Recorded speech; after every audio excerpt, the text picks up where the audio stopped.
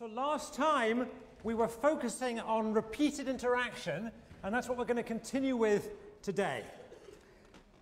There's lots of things we could study under repeated interaction, but the emphasis we're going to of this week is can we achieve cooperation in business or personal relationships without contracts by use of the fact that these relationships go on over time. And our central intuition, where we already started from last time, was perhaps the future of a relationship can provide incentives for good behavior today. Right? Can provide incentives for people not to cheat.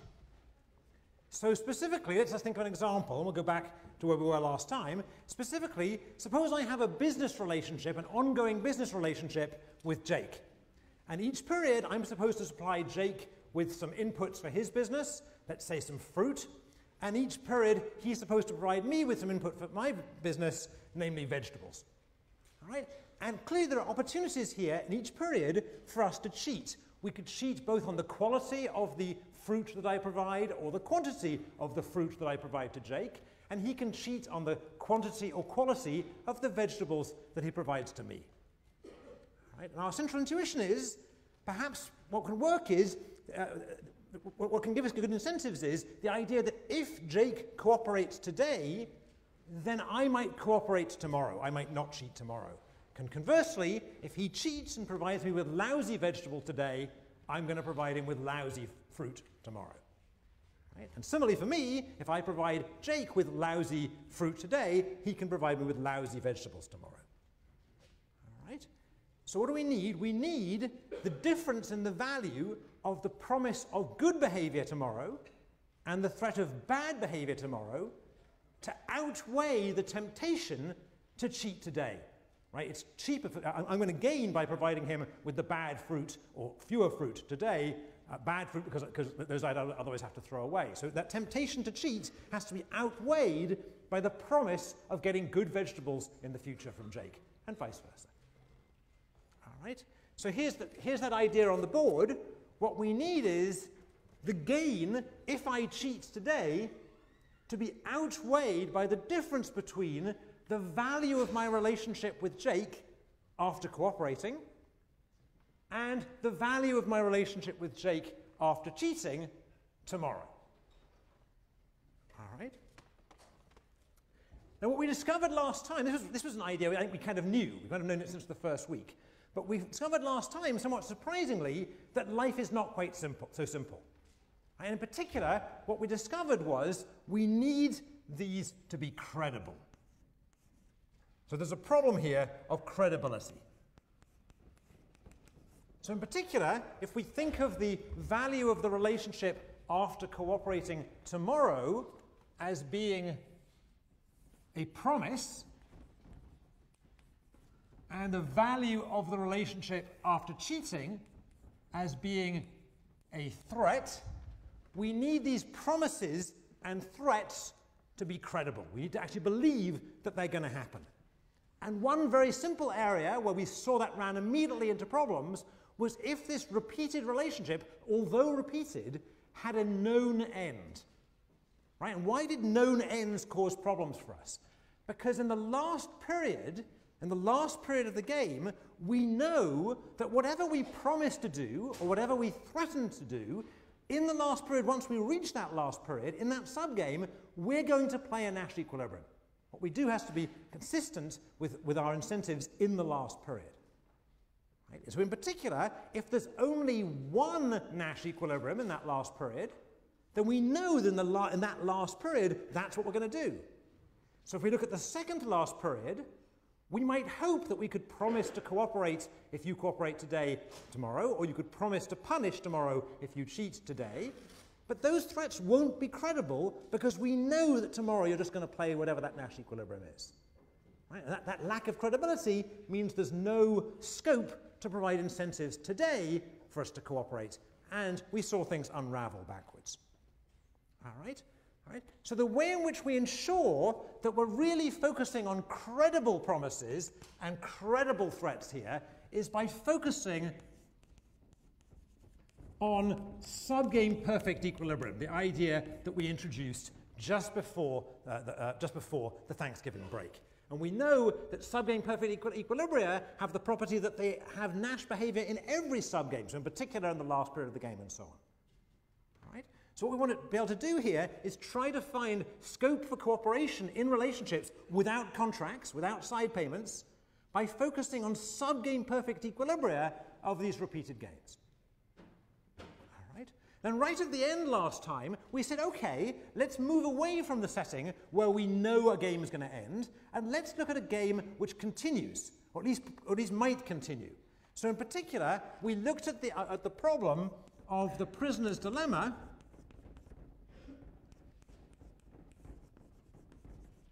which was repeated with the probability that we called delta each period, with the probability delta of continuing.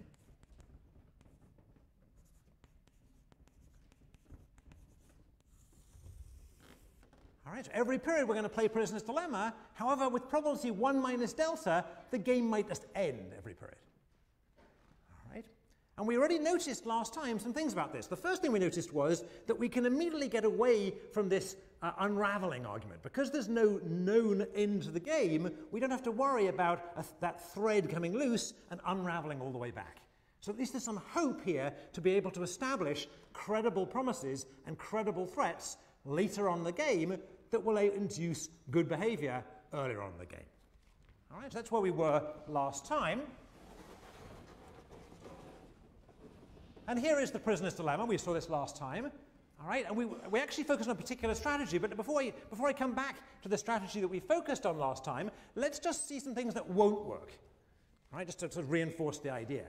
So here's a possible strategy in the prisoner's dilemma. A possible strategy in the prisoner's dilemma would be cooperate now and go on cooperating regardless of what anyone does. Right, so just cooperate forever regardless of the history of the game. Now, if two players, if Jake and I are involved in this business relationship, which has the structure of a prisoner's dilemma, and both of us play this strategy of cooperate now and cooperate forever no matter what, clearly that will induce cooperation. That's the good news. The problem is that isn't an equilibrium. It's not even a Nash equilibrium, let alone a subgame perfect equilibrium. Why is it not a subgame perfect equilibrium?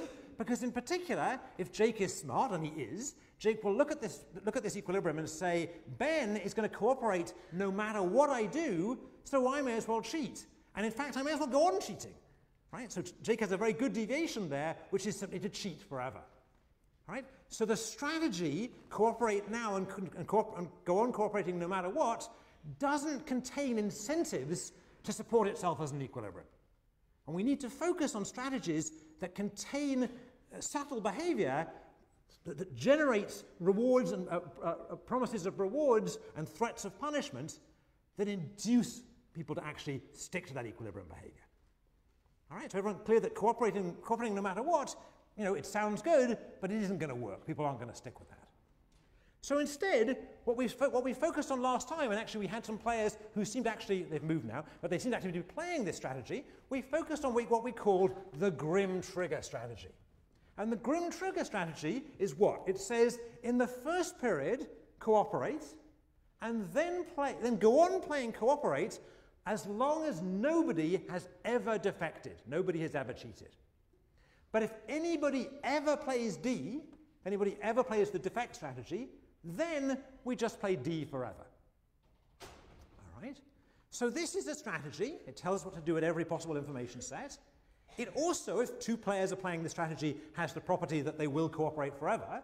That's good news. And what we left ourselves last time was checking that this actually is an equilibrium, or more generally, under what conditions is this actually an equilibrium. All right, we were halfway through that calculation last time. So what we need to do is we need to make sure that the temptation of cheating today is less than the value of the promise minus the value of the threat tomorrow. All right, we did parts of this already. Let's just do the easy parts. So the temptation today is if I cheat today, I get 3, whereas if I went on cooperating today, I get 2. So the temptation is just 1. All right, What's the threat? The threat is playing d forever. So this is actually the value of dd forever. And I want to be careful about forever. When I say forever, I mean until the game ends, because eventually the game's going to end. But let's use the code forever to mean until the game ends. And what's the promise? The promise is the value of continuing incorporation, so the value of CC forever. All right, that's what this bracket is. That's what this bracket is, and it's still tomorrow. All right, so let's go on working on this. So the value of cooperating forever is actually, let's make a bit more detail, this is the value of getting 2 in every period. It's the value of 2 forever. And this is the value of 0 forever. All right. Okay, so the value of 0 forever, that's pretty easy to work out. I get 0 tomorrow. I'd get 0 the day after tomorrow. I'd get 0 the day after the day after tomorrow. Or more accurately, I'd get 0 tomorrow. I'd get 0 the day after tomorrow if we're still playing. I'd get 0 the day after tomorrow if we're still playing, and so on. But that isn't a very hard calculation. This thing is going to equal 0.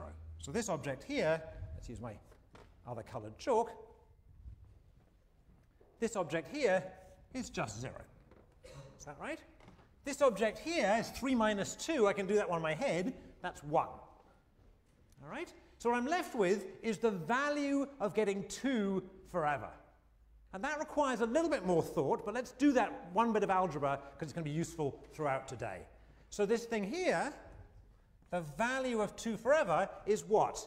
Well, I'd get 2, that's tomorrow.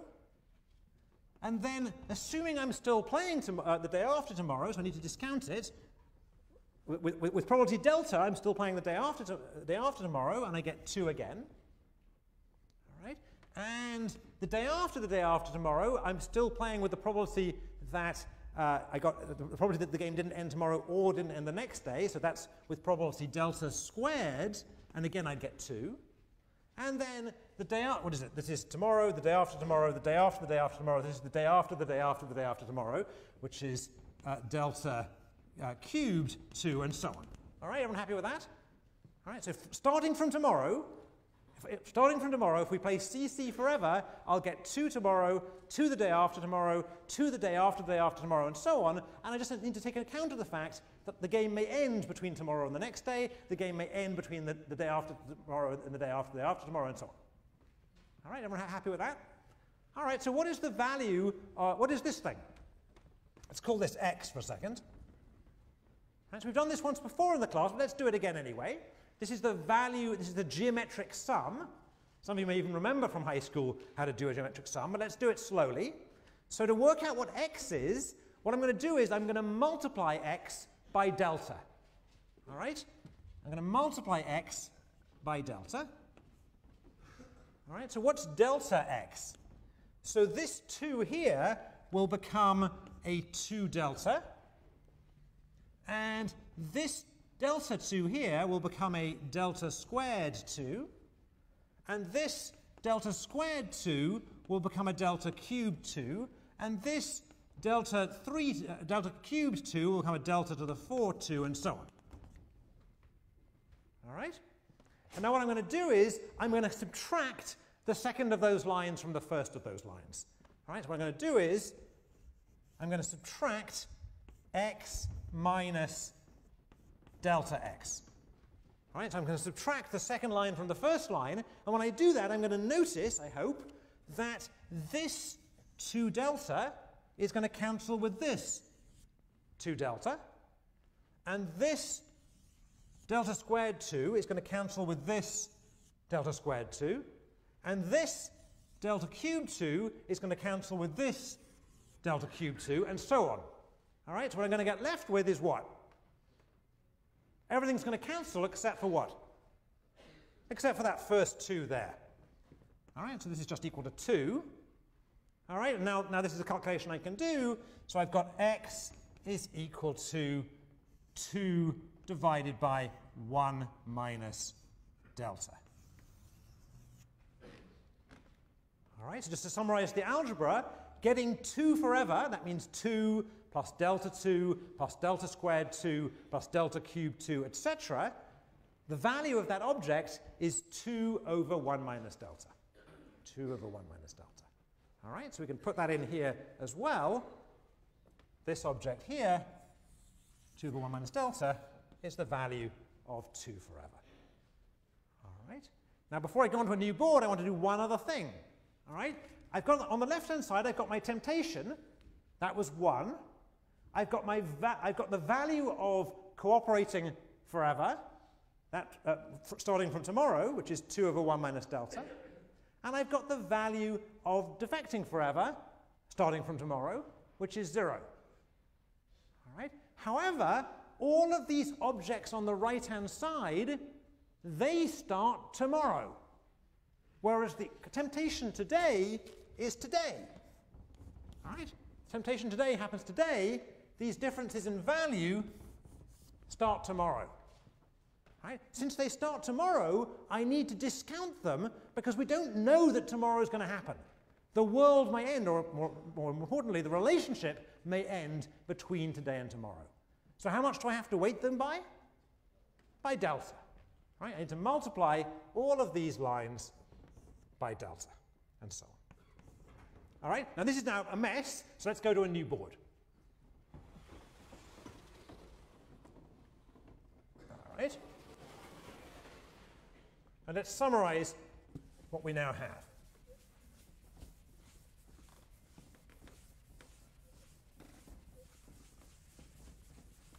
Now what we're doing here is asking, is it the case that if people play the Grimm trigger strategy, that is in fact an equilibrium, that is a way of sustaining cooperation? And the answer is, we need 1, that's our temptation, to be less than, big bracket, 2 over 1 minus delta. That's the value of cooperating forever starting from tomorrow. Minus 0, that's the value of defecting forever starting tomorrow. And this whole thing is multiplied by delta because tomorrow may not happen. Okay, everyone happy with that so far? I'm just kind of collecting up the terms that we did slowly just now. All right, so now what I want to do is, a question mark here because I don't know whether it is, I'm going to solve this for delta. All right, so when I solve this for delta, I'll probably get it wrong, but let's be careful. So this is equivalent to saying, don't have to worry about the zeros, this is equivalent to saying 1 minus delta is less than 2 delta. And it's also equivalent to saying, therefore, delta is greater than or equal to a third. Delta is greater than or equal to a third. Everyone happy with that? Let me just turn my own page. All right. So what have we shown so far? We've shown that if we're playing the Grimm trigger strategy and we want to deter people from doing what? From defecting from this strategy in the very first period, then we're okay provided delta is bigger than a third. But at this point, some of you could say, yeah, but that's just one of the possible ways I could defect from this from this strategy. After all, the defection we just considered, the move away from equilibrium we just considered was what? We considered my cheating today, right? But thereafter, I reverted back to doing what I was supposed to do. I went along with playing D thereafter. Right? So the particular defection we looked at just now was in period 1, I'm going to defect, right? But thereafter, I'm actually going to do what the equilibrium strategy tells me to do. I'm going to go along with the punishment. I'm going to go along with the punishment and play my part of DD forever. All right? So you might want to ask, why would I do that? Why would I go along? You know, I cheated the first time, but now I'm doing what the strategy tells me to do. It tells me to play D. You know, why am I going along with that? you could consider going away from the equilibrium by defecting, for example, in period 1, and then in period 2 do something completely different, like cooperating. All right? So we might want to worry, how about playing D now, and then C in the next period, and then D forever. Right? That's just some other way of defecting. So far we said I'm going to defect by playing D and then playing D forever.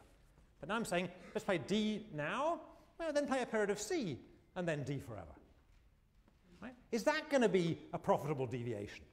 Well, let's see what I'd get if I do that particular deviation. What play is that going to induce? Remember, the other player is playing equilibrium, so that play is going to induce, in the first period, I'm playing D and Jake's playing C. In the second period, Jake's going to start punishing me, so he's going to play D, and according to this deviation, I'm going to play C. So in the second period, I'll play C and Jake will play D. And in the third period and thereafter, we'll just play DD, DD, DDD. Right? So this is just some other deviation other than the one we looked at. So what payoff do I get from this? What payoff do I get from this? Okay, I get 3 in the first period, just as I did from my original defection. Right, that's good news. But now in the second period, discounted, I actually get -1. Right? I'm actually doing even worse in the second period because I'm cooperating while Jake's defecting. And then the third period, I get 0, and in the fourth period, I get 0, and so on. All right, so the total payoff to this defection is 3 minus delta. All right? Now that's even worse than the defection we considered to start with. The defection we considered to start with, I got 3 in the first period, and thereafter I got 0. Now I got 3 in the first period, -1 in the second period, and then 0 thereafter. Right? So this defection in which I defect, this move away from equilibrium, in which I cheat in the first period and then don't go along with the punishment, I don't in fact play D forever, is even worse. Is that right? It's even worse. Right? So what's the lesson here? The lesson here is the reason that I'm prepared to go along with my own punishment and play D forever after a defection is what? It's if Jake is going to play D forever, I may as well play D forever. Is that right? So another way of saying this is the only way in which I could possibly hope to have a profitable deviation, given that Jake's going to revert to playing D forever, is for me to defect on Jake once and then go along with playing D forever. Right? There's no point, once he's playing D, there's no point in me doing anything else. All right? So this is worse. This is even worse. This defection is even worse. And more generally, the reason this is even worse is because the punishment we looked at before, which was DD forever, the punishment DD forever, here it is, right? The punishment DD forever is itself an equilibrium. It's credible because it's itself an equilibrium.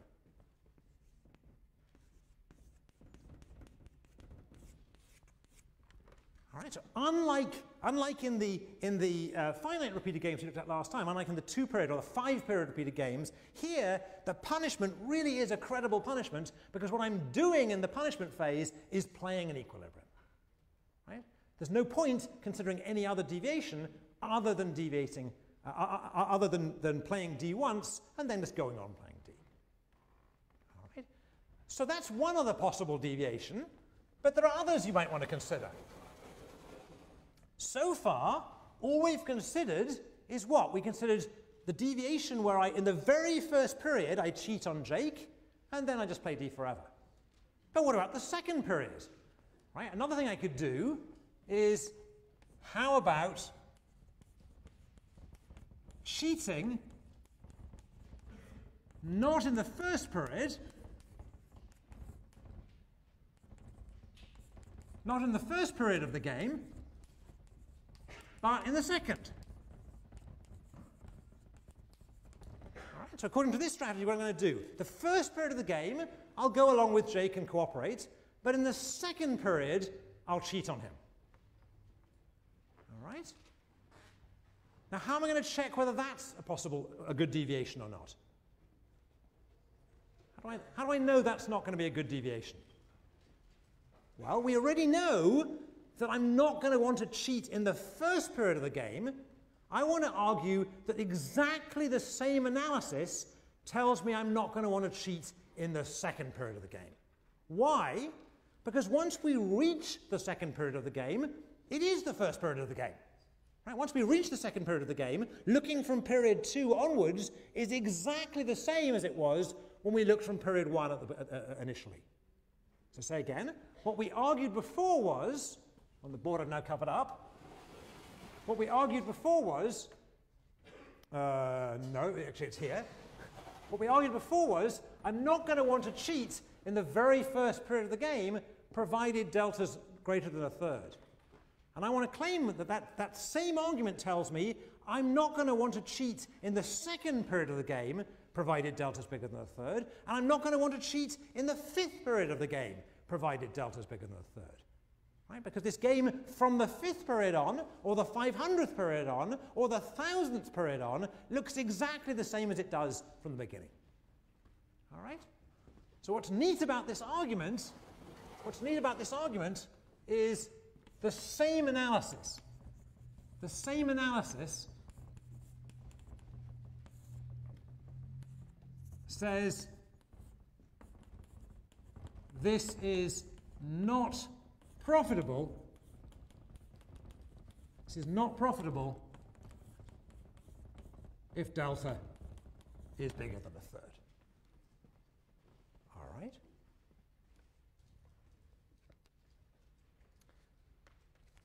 So what have we learned here?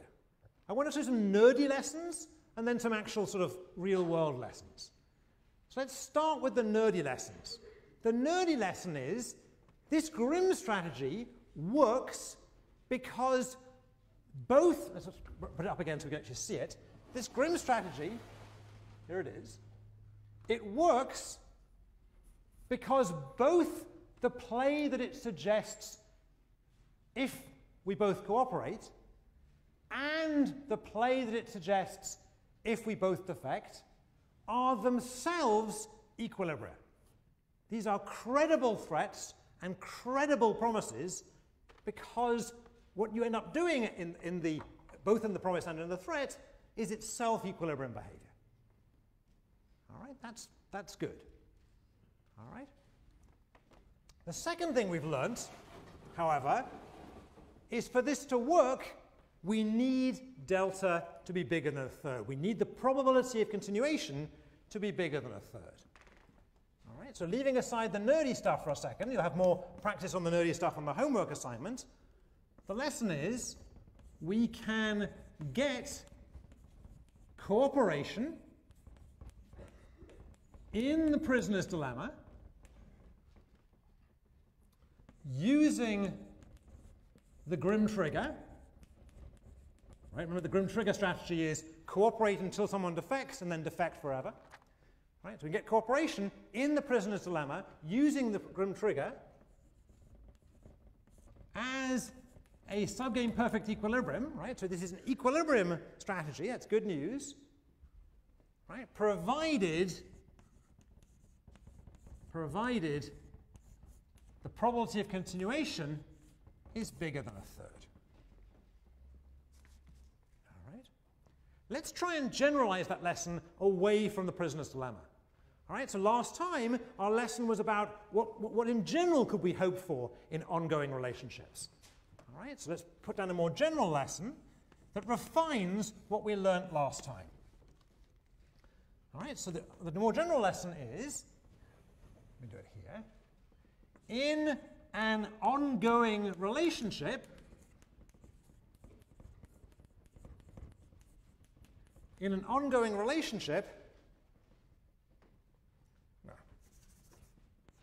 Let me mimic exactly the words I used last time. So for an ongoing relationship, to provide incentives for good behavior today, it helps. Right, what we wrote last time was it helps for that relationship to have a future. That's what we wrote last time. But now we can refine this. It helps for there to be a high probability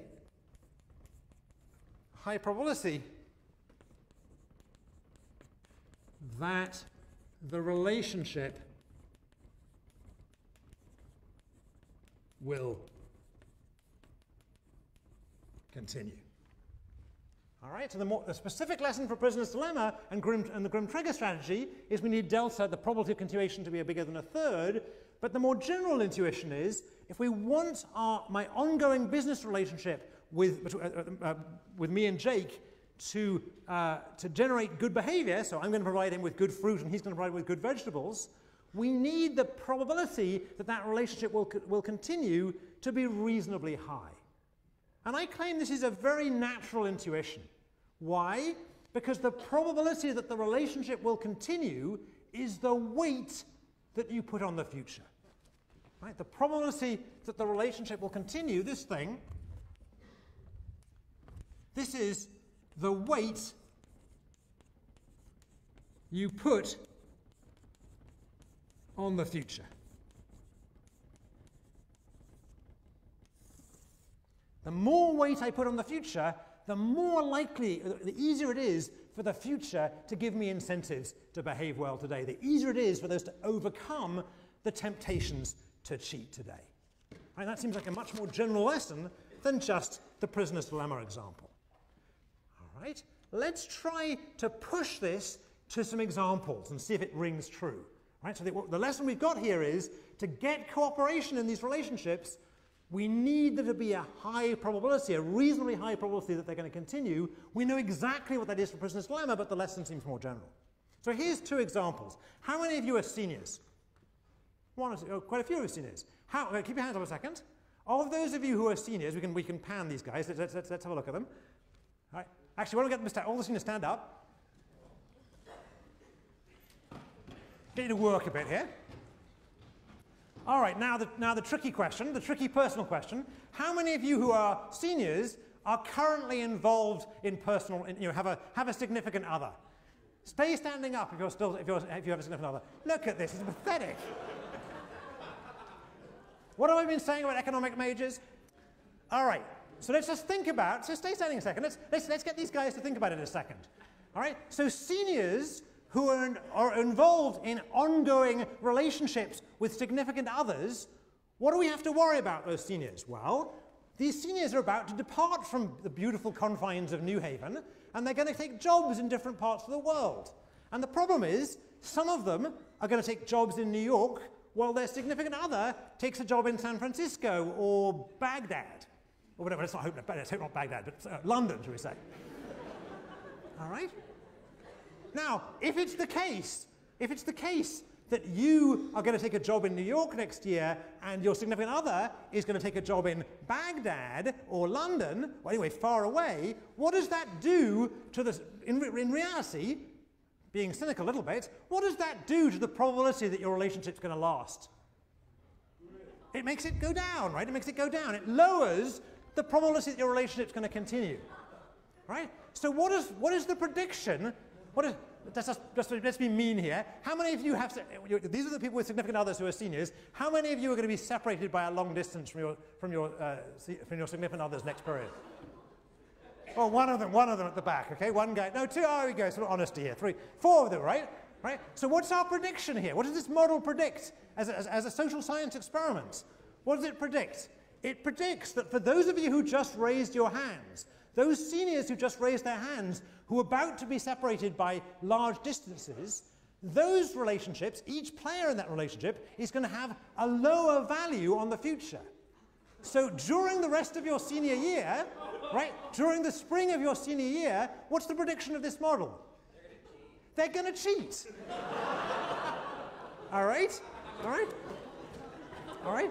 So we can actually do a controlled experiment. What we should do here is we should keep track of the people here, the seniors who are about to have long-term relationships, right? Who are going to be separated. You can sit down now. I'm sorry to embarrass you all, right?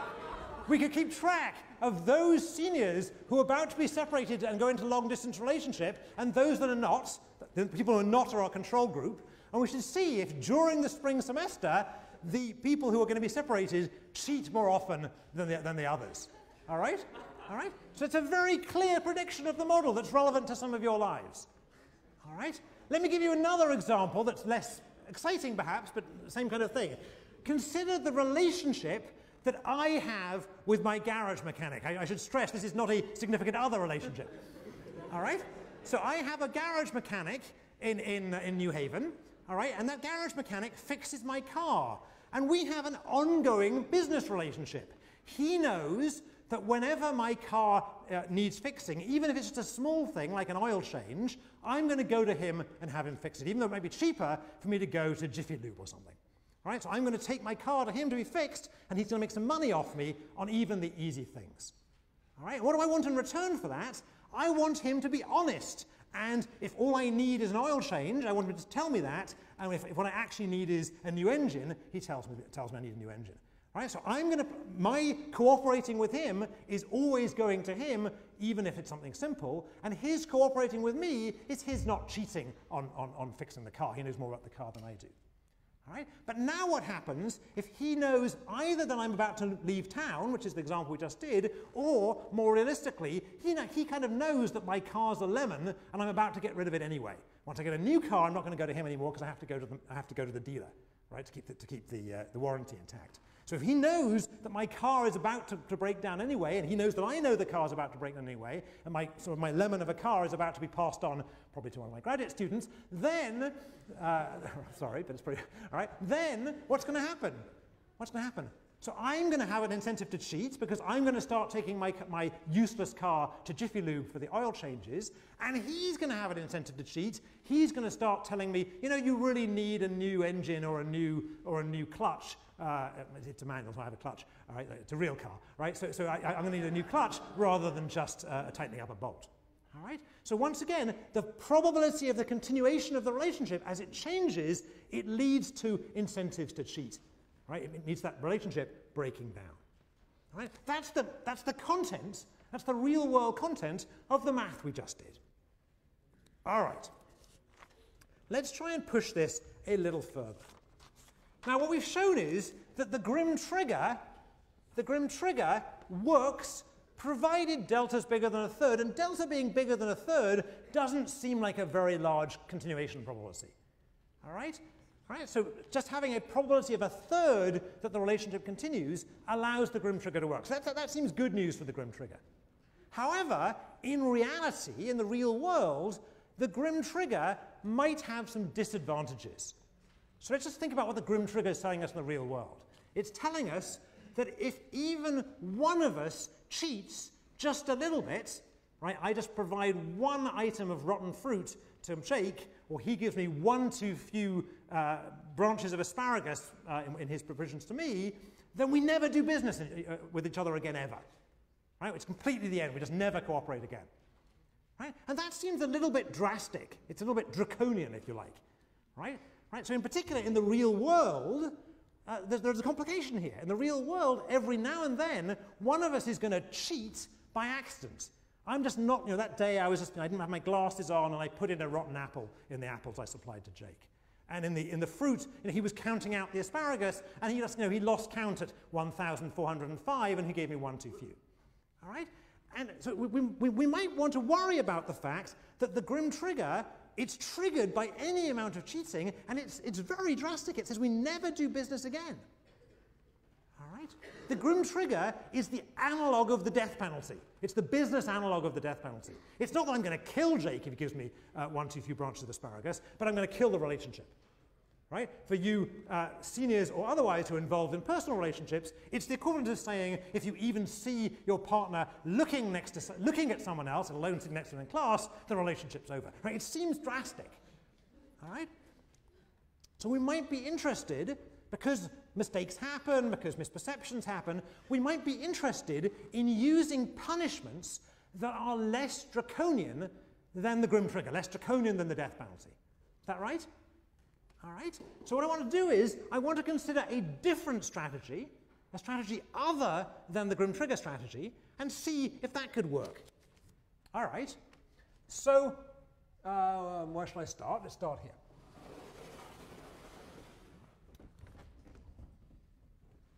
All right. Okay, so again, what I'm going to revert to is the math and the nerdiness of our analysis of the prisoner's dilemma, but I want you to have in mind business relationships, your own personal relationships, your friendships, and so on. Everything, more or less everything you do in life involves repeat interaction. So have that in the back of your mind, but let's be nerdy now. All right? So what I want to consider is a one-period punishment. A one-period punishment. All right? So how are we going to write down a strategy that has cooperation, but a one-period punishment? So here's the strategy. It says, it's kind of a weird thing, but it works. Play C to start. Play C to start. And then play C if, here's the tricky thing, it's going to seem weird, but trust me for a second.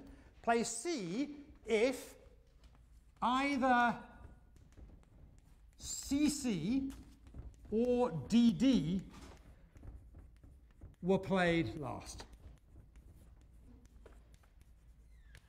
Right? So if in the previous period either both people cooperated or both people defected, then we'll play cooperation this period.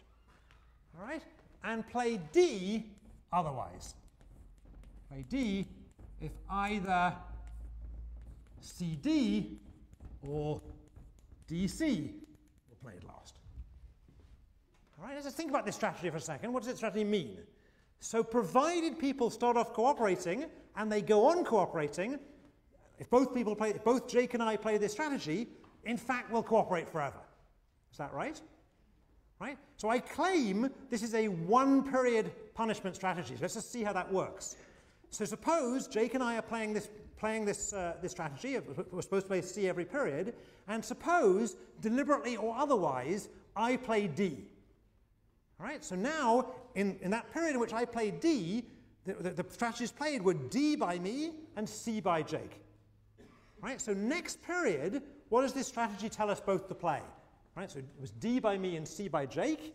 So this strategy tells us to play D. All right, so next period, both of us will play D.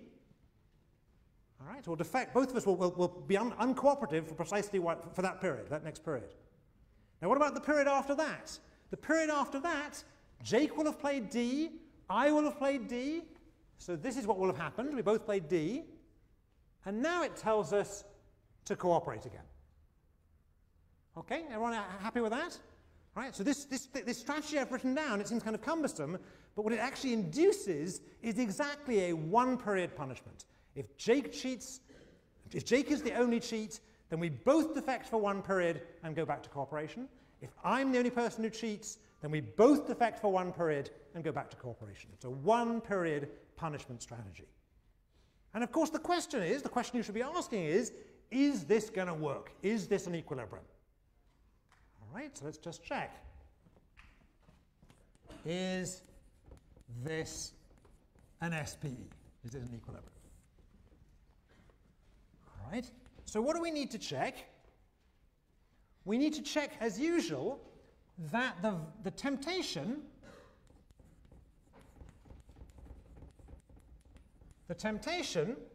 is less than or equal to the value of the promise, the value of the promise of continuing incorporation, the value of the promise, minus the value of the threat, All right, and once again, we have to be careful because the temptation occurs today, and this difference between values occurs tomorrow. Is that right? So this isn't anything new. This is what we've always written down. This is what we have to check.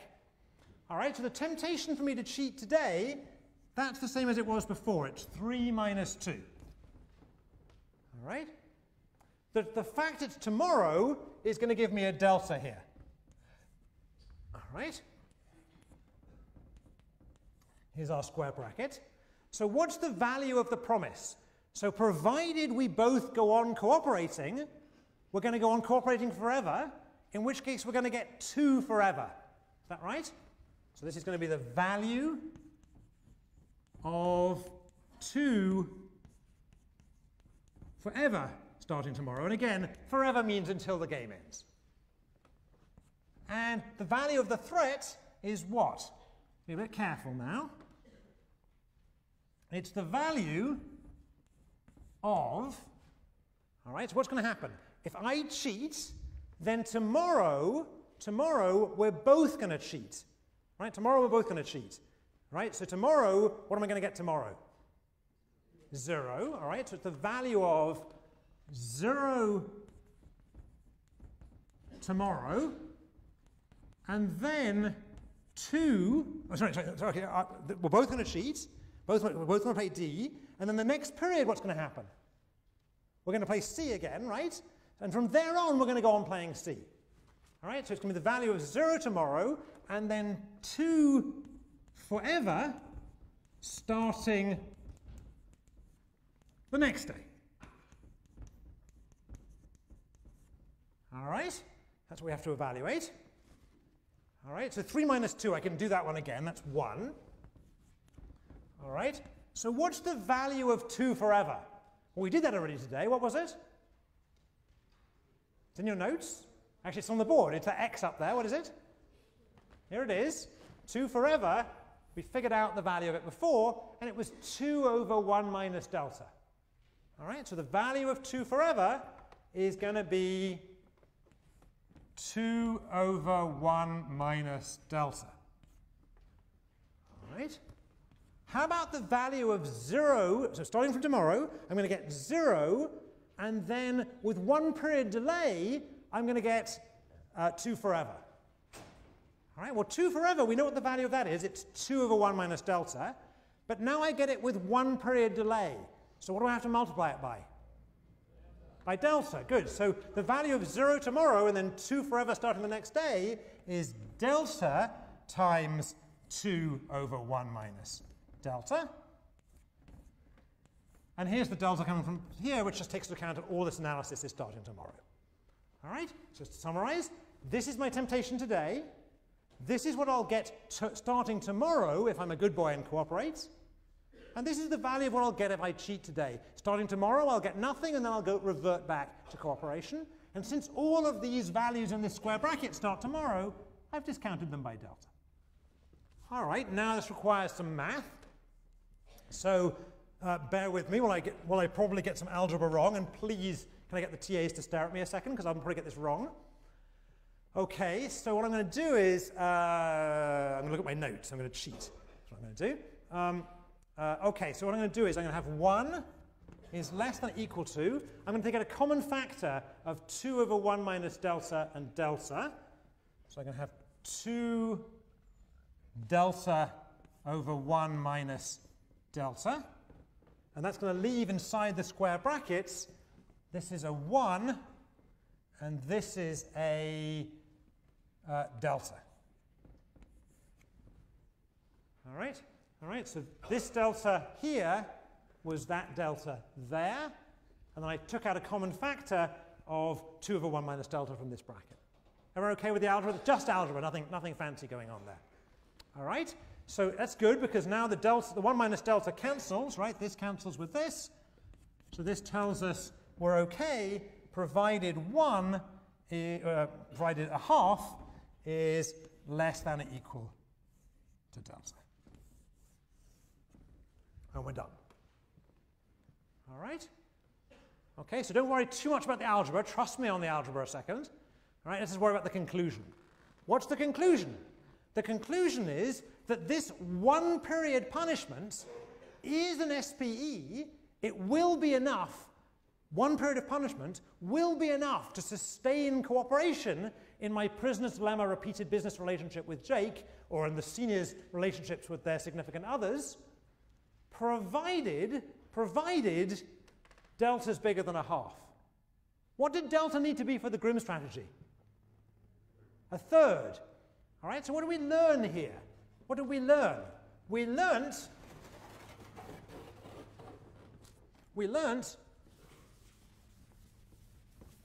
so noodly, what we learned was that for the Grimm strategy, we needed delta bigger than a third. For the one-period punishment, we needed delta to be bigger than a half. But what's the more general lesson? The more general lesson is, if you use a softer punishment, a less draconian punishment, for that to work, we're going to need a higher delta. Is that right? Is that right? So what we're learning here is there's a trade-off. There's a trade-off in incentives. And the trade-off is, if you use a shorter punishment,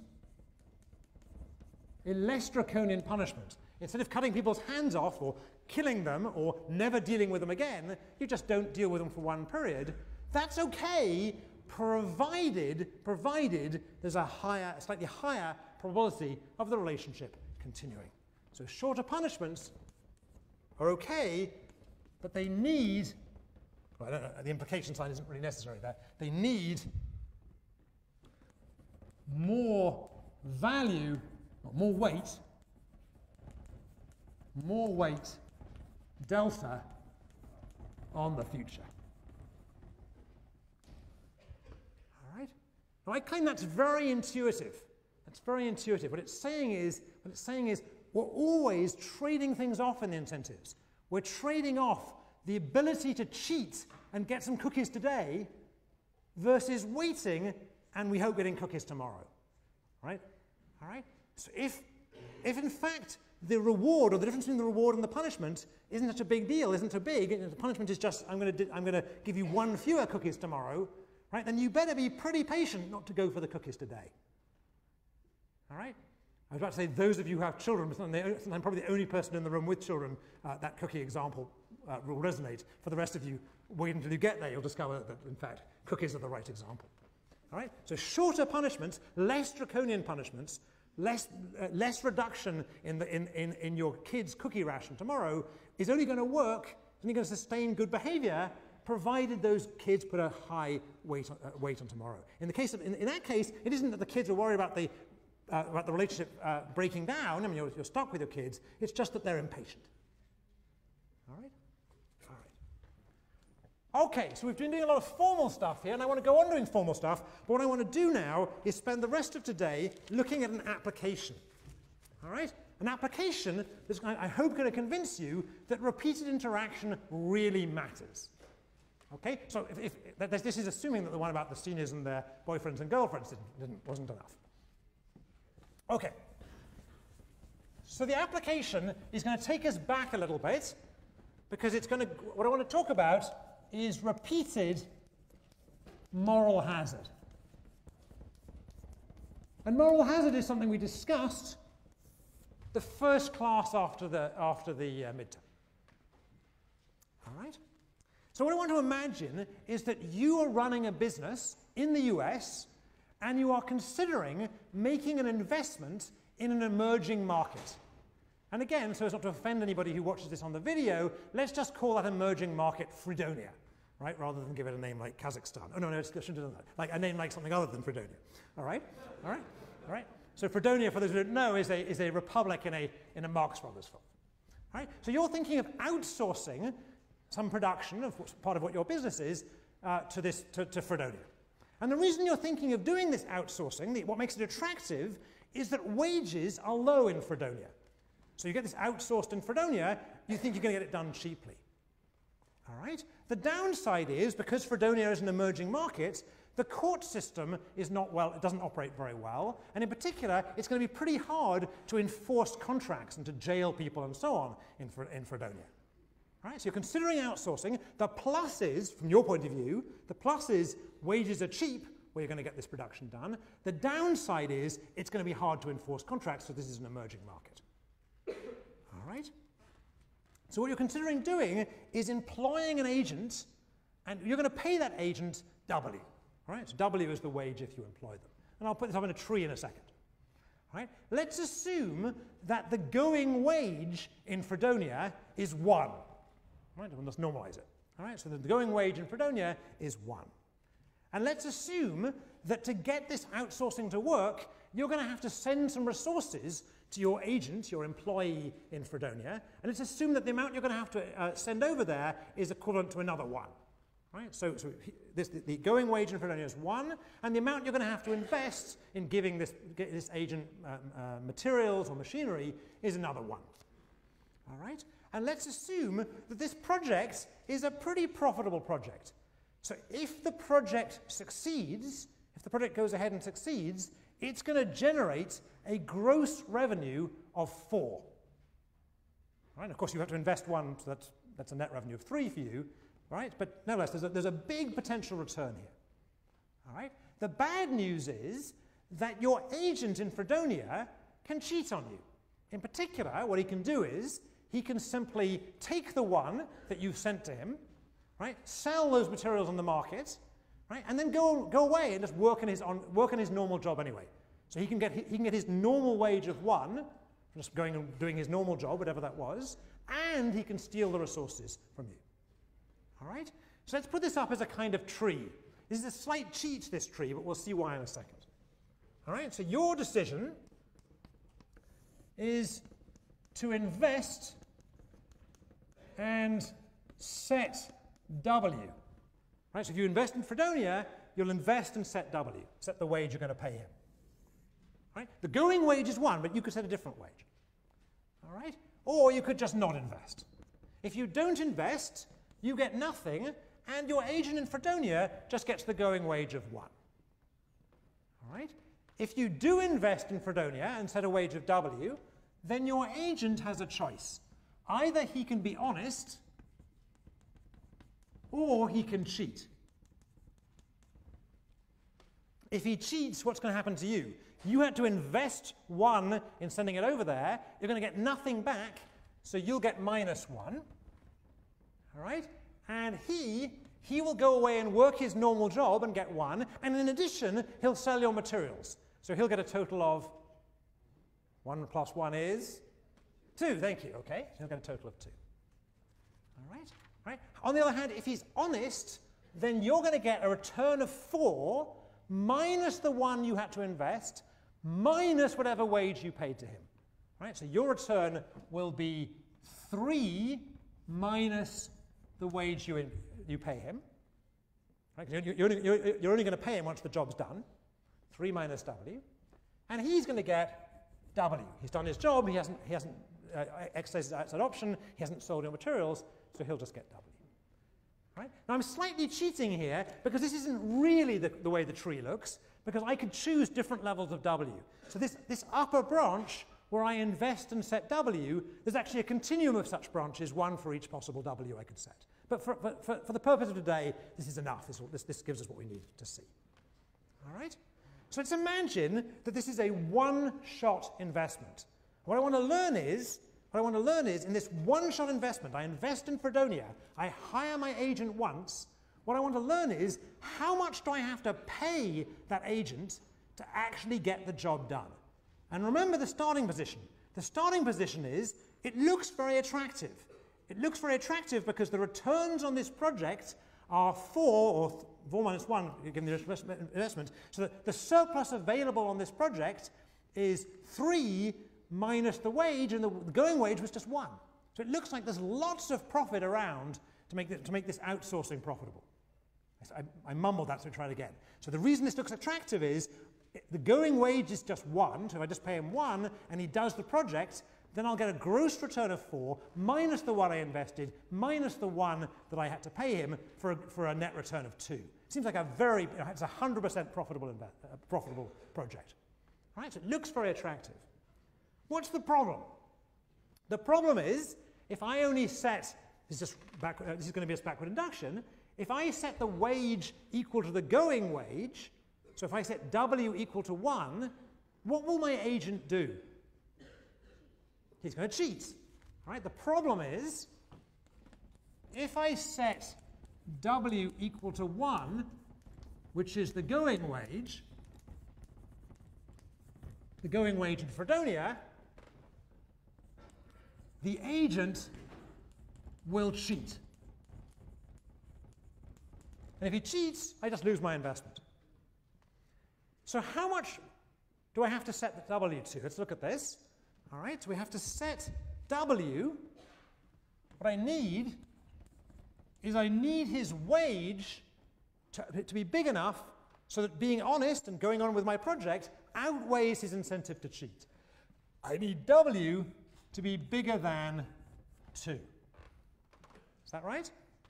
I need W to be at least as big as 2. All right? All right, so in setting the wage in equilibrium,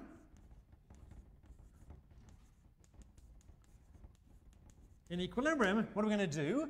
I'm going to set a wage, let's call it W star, equal to 2 plus a penny. Is that right?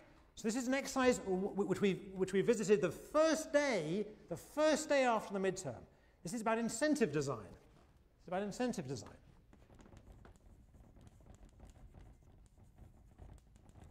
In this one-shot game, which we can easily solve by backward induction, I'm going to need to set a wage equal to 2, and then he'll work.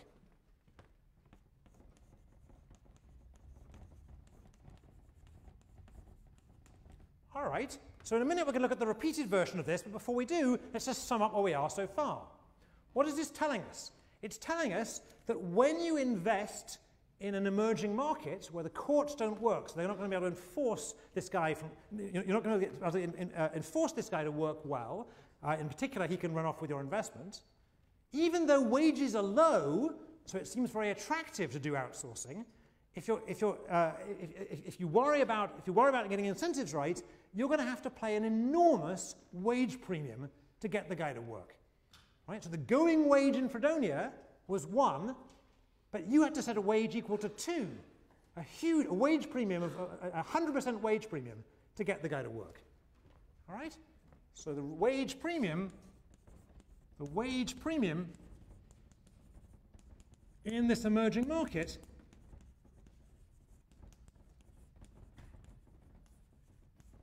is 100%. You're paying 2, even though the going wage is 1.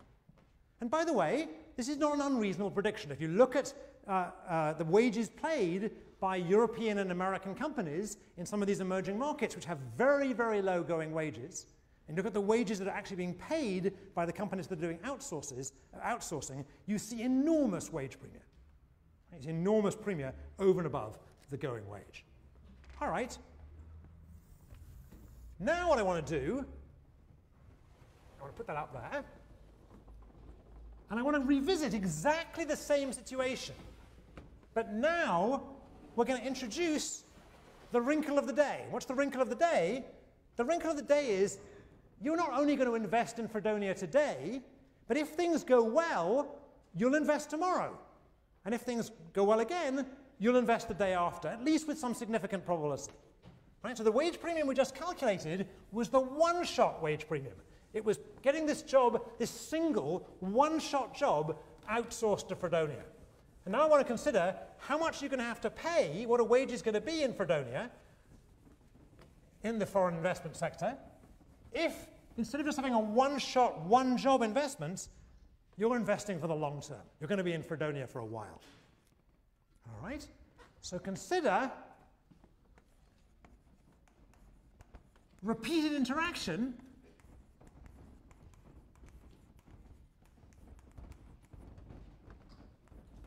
with probability delta of continuing. So we don't know that you're going to go on in Fredonia.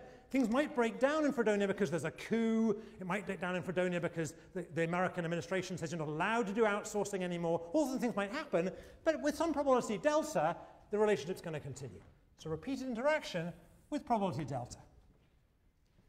All right? And let's redo the exercise we did before to see what wage you'll have to charge. All right? So our question is, what wage, and let's call it W double star now. We called it previously double star. Let's call it W double star. What wage will you pay? All right. And the way we're going to solve this is exactly using the methods we've learned in this class. So what we're going to compare is the temptation to cheat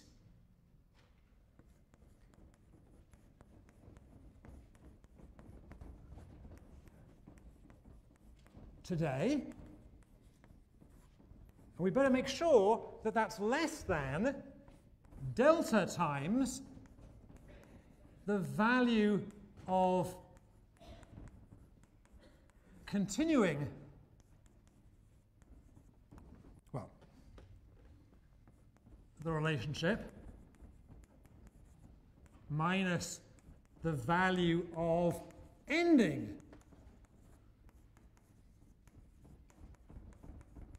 the relationship. Let's call this tomorrow.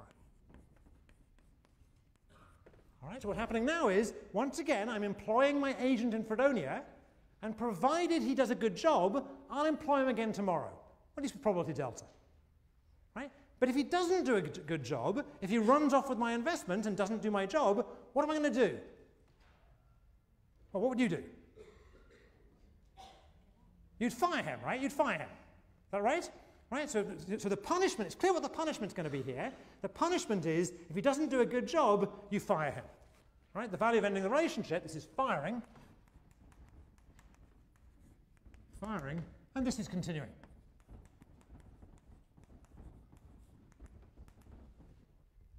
All right? All right, so let's just work out what these things are. So his temptation to cheat today. If he cheats today, he doesn't get my wage. All right? But he does run off my cash, and he does go and do his job at the going wage.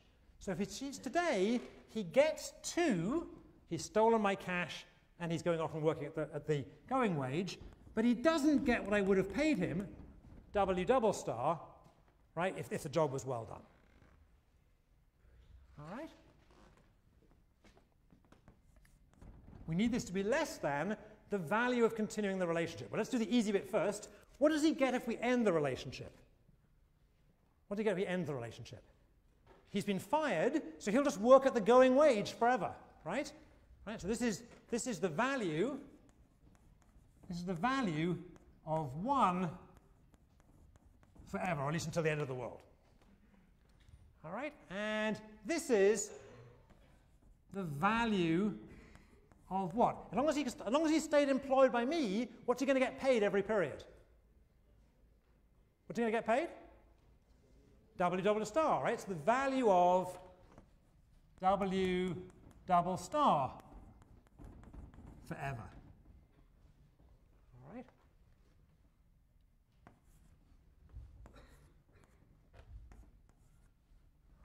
Let me cheat a little bit and assume that the probability the probability of some coup happening that ends our relationship exogenously is the same probability of the coup happening and ending his ongoing wage endogenously. So we can use the same delta.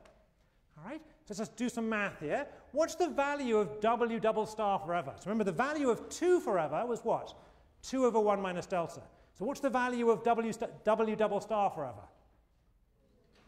W double star over. Okay. So this is going to be W double star over 1 minus delta. And what's the value of 1 forever? 1 over 1 minus delta. And the whole thing is multiplied by delta. And this is 2 minus W double star. All right, now I need to do some algebra to solve for W double star. I can't even say it. All right, so let's try and do that. So I claim that this is the same as 1 minus delta 2 minus 1 minus delta W double star is less than W double star delta minus delta times 1. Everyone okay with that? And one more line. Let me just sort out some terms here. So taking things on the other side, I have 1 minus... I hope that's right. That seems right. Just checking my algebra a second. All right, so so 1 minus delta 2 plus delta 1 has to be less than or equal to w double star delta plus 1 minus delta w double star, which is equal to w double star. Okay, so someone should just check my algebra at home, but I think that's right. All right, so the last two steps were just algebra, nothing fancy. And what have we learnt? We've learnt that the wage I have to pay this guy, the wage I have to pay him, lies somewhere between 2 and 1. All right, lies somewhere between 2 and 1. But we can do a bit better than that.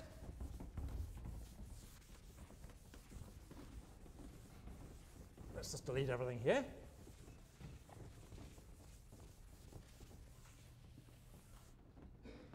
So in particular, if delta is equal to 0, what's w double star, right? If delta is equal to 0, w double star is equal to what?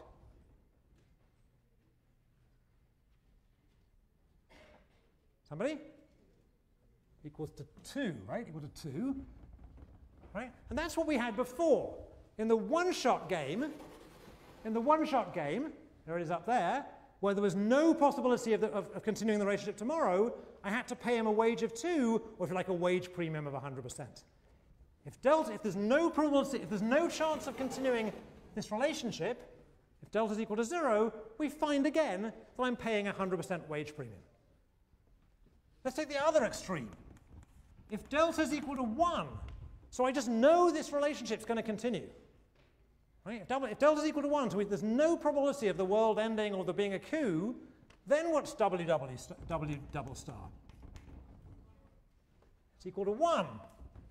What's that? What's 1? It's the going wage, right? It's the going wage. Right? So this is the going wage. If I know for sure we're going to continue forever, I can get away with paying the guy the going wage, at least in the limit.